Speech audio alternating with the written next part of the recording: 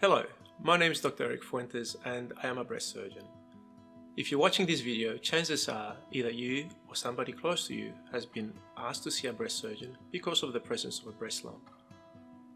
I understand this can be a very stressful time, and this is the reason I have made this video, to help inform you of what to expect from your first consultation.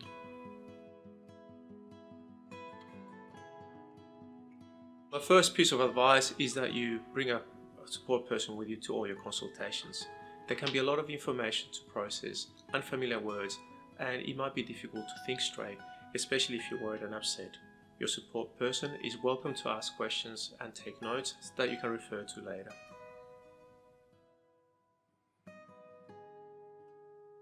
When it comes to your appointment, your surgeon will need to examine your breasts. They should provide you with a privacy screen where you can remove your top and your bra. If you have been unable to bring a support person, feel free to ask for a chaperone if this will make you more comfortable. They will then examine using their hands to feel for the size, shape and location of the lump, and also to make sure that nothing else has been missed. Unfortunately, this will feel like an intrusive examination. However, it is a vital part of our assessment and it helps us formulate our plan.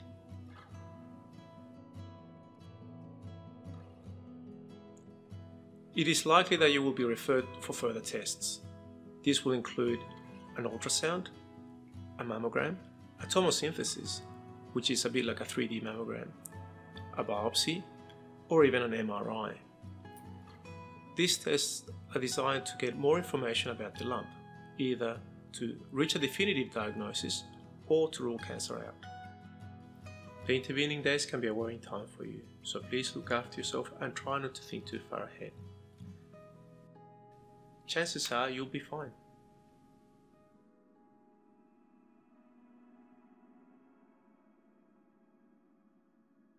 Ultrasound is the least intrusive of these tests. If you have ever had a baby, then chances are you will have had an ultrasound during your pregnancy. This is a similar process. It involves the technician using a probe with gel that they glide over the surface of the skin, during which time they acquire some images. Mammograms use low-dose X-rays to take an image of your breasts. The technician will place your breast onto a glass plate and then they will compress your breast to gather the images. They may need to do this on multiple angles and repeat the process a number of times. I'm sorry to say, but some women find the compression during mammography somewhat uncomfortable, especially if you have large breasts or dense breasts. But it's over fast and the information that we gather from this is important. Take a deep breath. It's worth it. Another test you may be recommended is a tomosynthesis. This is a 3D version of a mammogram. However, the process is not as uncomfortable as it requires less compression. The different forms of imaging only tell us that there is a lump. It doesn't actually tell us what this lump is made of. To get a definitive diagnosis, we need a tissue sample, and this is what we call a biopsy. Unfortunately, this procedure can be painful and stressful. I recommend that you take 2 Panadols about half an hour before your procedure.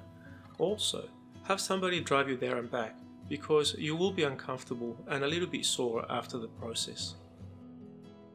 Just so you know, the device that takes the tissue sample does make a loud banging noise, and it can be startling. For some women, your surgeon will recommend that you have an MRI. MRIs are by far the most accurate diagnostic tool we have for detecting breast cancer. The procedure is straightforward. You lay face down on a bed with space for your breasts. If you're claustrophobic, it is very important that you let the technician know.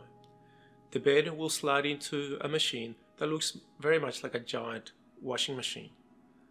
It also makes a lot of strange loud noises during the acquisition of the images. Good luck with your diagnosis, and I sincerely hope that you're cancer free.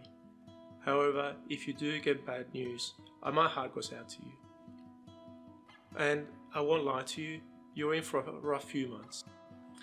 But let me reassure you that in Australia we have some of the world's best cancer cure rates, with over 90% of women going on to make a good long-term recovery.